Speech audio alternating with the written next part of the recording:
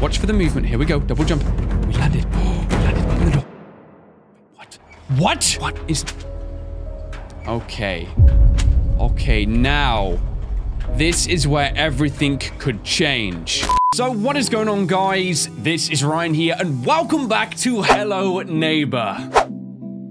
So, something pretty crazy happened last night, guys. As most of you know, I uploaded the first part of Hello Neighbor Act 3, and I asked for a crazy like goal of 25,000, and needless to say, you're seeing this video today, guys, because you absolutely destroyed every goal I set forth, and I can't even believe that. As of right this moment in time, yesterday's video is at 34,000 likes. I can't even process that number. What the heck? Needless to say, for this video, this is going to be it, guys. The finale of Hello Neighbor, the story mode edition. I mean, you're not hearing no dramatic music. We're keeping it as it is with the menu theme for this one. Instead of doing a crazy intro for this one, I actually wanted to reminisce in the past with this game and how it has changed my channel for the better. October the 9th, 2016. That was the day where I first uploaded Hello Neighbor, and I remember it was just after finishing the Five Nights at Freddy's sister location, and ironically, we did FNAF 6 and straight into this one again. I remember back then I did a load of horror, and I wasn't sure how many people would even like the Hello Neighbor footage,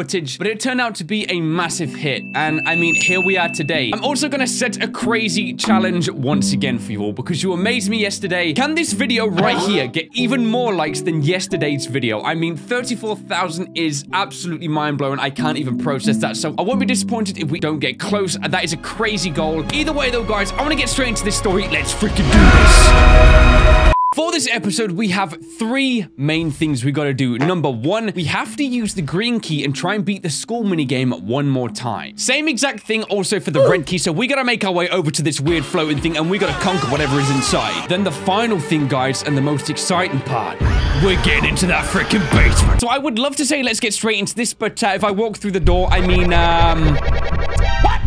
Yeah. I don't think the neighbor really wants us to get into this. Maybe running in isn't the best solution for us to actually access this house. I mean, he's kitted the place out with more security cameras than need be. So because of that, what I'm thinking is if I take this teapot right here, I'm gonna go around the side and try and break one of the windows, and that may be a good access point avoiding all security cameras. Hey, swift move, swift move. We gotta get round the windows here. Duck in as well as we go. We do not want him to see our head. If we smash this window here, we can jump straight through and get into that minigame instantly. He may hear that though, so let's be sharpish. Let's be freaking... So I've ran back here. He's actually put a bear trap right by where the Fear School minigame is. We did open this door last time, which saved us some time. And here we go. Still as bassy as ever in this freaking place. So we know how this worked last time. This one... I mean, he's like super roly-poly, isn't he? Like, what? He's quick. So I gotta try and remember how things flow. We can leave once the school teacher isn't doing anything, but the students want to catch us, and yeah, they're gonna. Bro, the teacher is so quick. I'm wondering if there's some kind of strat in order to actually beat this thing, though. Maybe we can hide from these guys. Hold up, if I crouch. What? But that's an ability. So we can't crouch from them, yet the moment we move, look at this, I don't get no time. I don't understand how we do this one. So I made it now to the first lot of these lockers. I don't know how we're gonna get past the teacher. You can see her, she's right there. I ain't got no time to move. Can I move and like move up a little bit?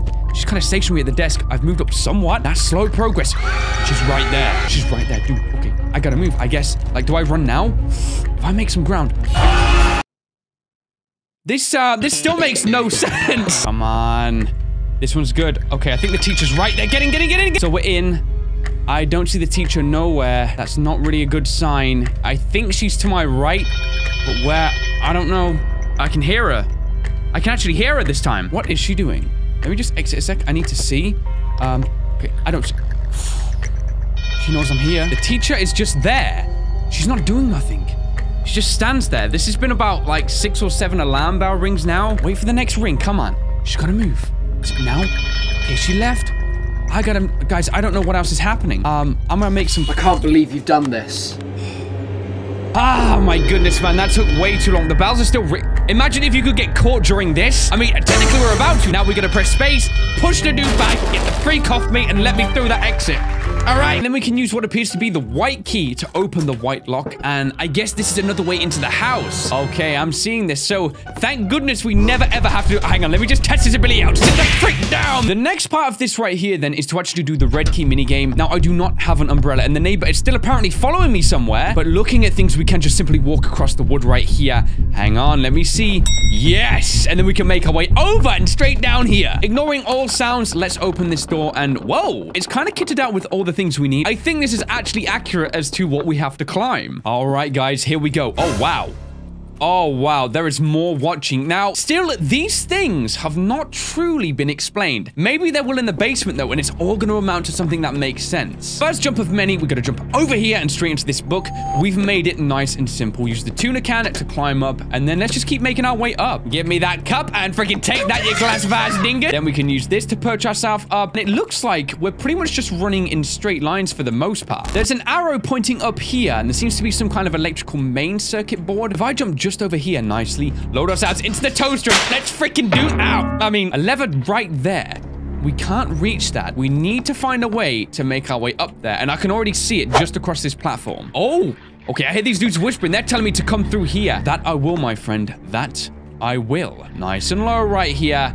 Aha, I see. Now it's time we actually climb on the time. Okay, I'm not even gonna make that pun. I'm stopping right now. We get one chance with these. Okay, here we go. Yes, look at that. Pull the switch, and I think that changes something. I think it lifted up whatever this thing is here. Inside we go, so it's gonna hit us off the edge and straight up. Okay, this is progression. This is nice. We already know that we need some of these darts in order to help us climb over, and then we're gonna need to use one of the paper airplanes to fly over also. Then we need to knock this guy and then jump atop it, whilst this weird dude is just casually watching a small man flying on a paper airplane with huge darts.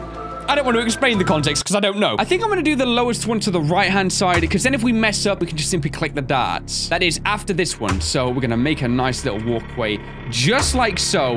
And I think this right here, maybe that's good. All right, there we go. And we're up. So the final arrow then directing us. We got to make a leap of faith, guys. And we got to pull the switch to get this place illuminated. Let's freaking do this and give me that space option. Woo! And we're all done in here, guys. We are all freaking done. Yeah, thank you. Thank you. Oh, wait, they were boos, weren't they? Oh. All right, so that's all done. Can we just enter this thing and take a look around? Nice. Now, I mean, it's got to be awkward when the neighbor has guests around and like, oh, can you get me some orange juice? I mean, sure. Let me just climb up into this place real quick.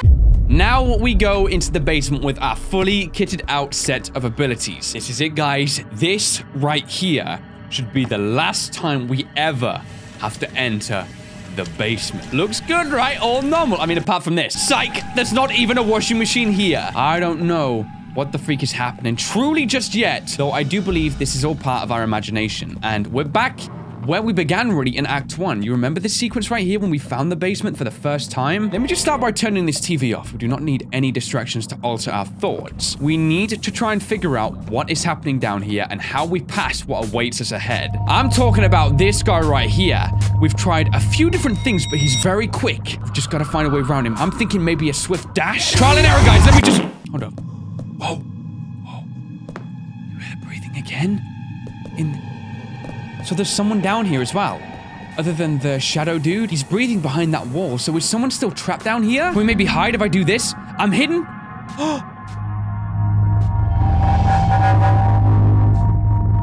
Oh my gosh. Guys, freaking... Whoa! So we were hidden, but then he saw us instantly the moment we moved. Let me try this again. Wait, was that a door right there? I'm just gonna wait a little bit longer this time. We're still hidden. We can see the screen is waving. Okay. Maybe wait until the sound goes.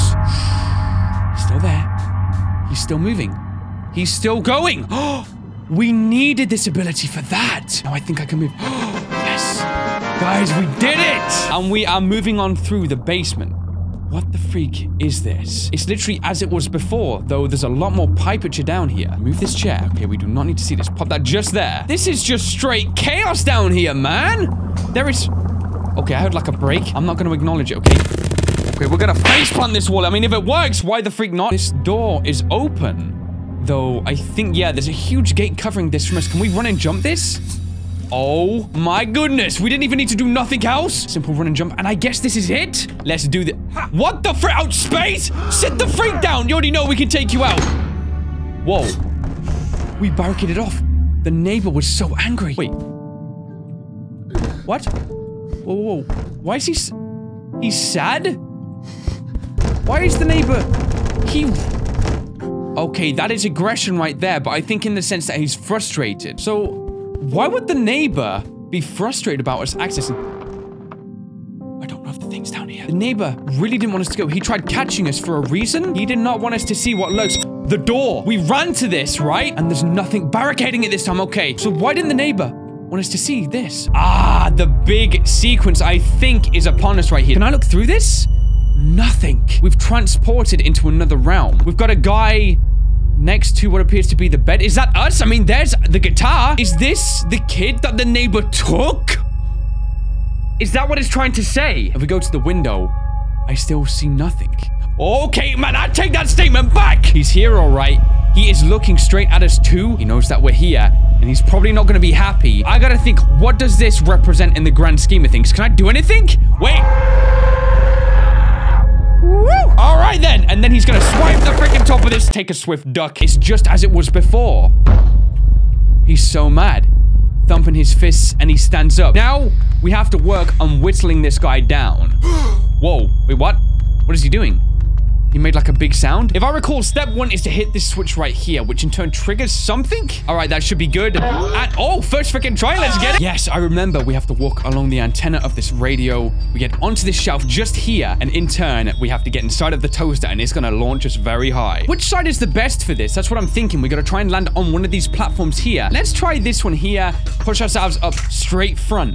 Okay, this looks good. Oh, okay. No, I've misjudged, and I got no umbrella. I mean, I don't even know what to say. I don't even know what to say. Hold back just a bit. Okay, this should be good. Perfect. Oh, we need to get on this one here. Oh, and we just managed it. So we hit the switch. It is going to make this pull itself up. So we got to be very fast. Hit the switch. Okay, hit the switch. Okay, gotta go down. Gotta go down. Right, we gotta make this jump. Double jump on. First try. This is perfect. Then comes the long way up. And we can see the neighbor down there. He is ginormous, but we are going much higher than what he could ever achieve, even at that massive size. So we gotta take one of these items. Anyone will do. Smash the window. We are climbing straight through into this place. Here we go. I gotta take one of these. Just give me one. Give me freaking one. Give me a break. Actually, you know what? Before I get the umbrella, give me a break to get one of them things, okay? We gotta do the whole thing again. Oh, wait. They're on the floor. That is perfect. Okay, I like that addition that we don't have to do it every single time. With the umbrellas, we've got to try and figure out what the next step is. There's a few things we can do. We're going to be launched very high, and I'm going to deploy the umbrella and drift right over here first. Okay, I hear the neighbor likes baseball. Roughly in a straight line here. That should go straight in. All right, looks like it's going to funnel through, and boom, straight to the knee. Let me just try one more of these things. It did seem like it affected him, but is he dodging it? He's dodging it. Maybe then for step 1, we've got to get the roller coaster to hit straight into that red building there, and then we can progress from there on out. Popping up these small platforms here. There is our control panels. We press the big red button, and off it goes. Dang, this thing's going quick. Oh my goodness, and it is gonna break that thing. Dang! I think then we load ourselves back into the toaster. I'm gonna deploy the umbrella from the get-go, and we gotta try and land now in the broken house. There's some goods in there for us that we need to use, which is gonna help us light something just down there. If you guys didn't see it, we're about to have a fireworks show right here, but we need some form of flame in order to light the initial go. That didn't make sense, did it?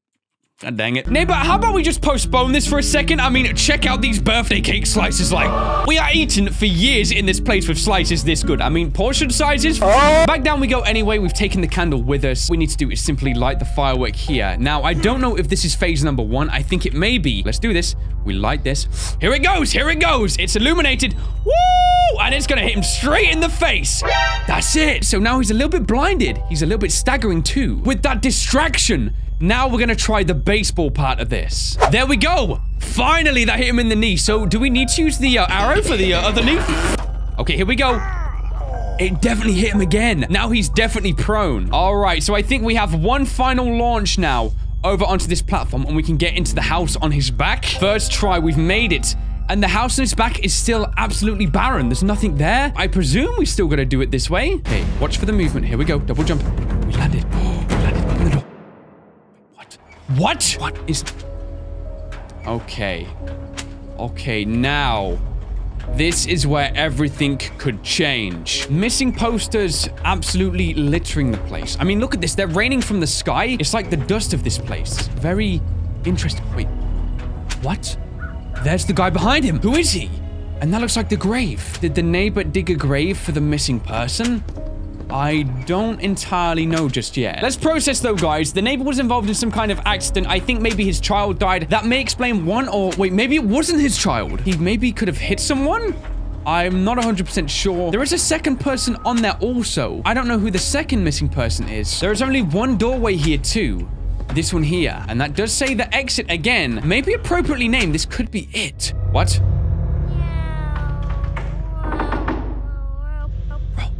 That's us. That's us. What are we doing? We're like playing with... No. Hold up. Wait. Okay, I don't want to say anything. So the plane crashing into the car? Because that's the neighbor's car and that's ours. What is he doing now? Whoa. Okay. Where's he going? He looks so timid. Wait, what's he trying to show us? Oh no. Oh my goodness. Okay, so he's scared of that, but why? What do we have to do? He's taking us upstairs. I'm gonna follow. Guys, I don't even know what's happening right now. Is this like an interactive cutscene or something? Okay. Okay. Oh my god! We can't let this happen. I think there's a way for us to stop this, maybe? Can we talk to the kid? Move him? We can't do anything. Let me, I don't know, lecture myself?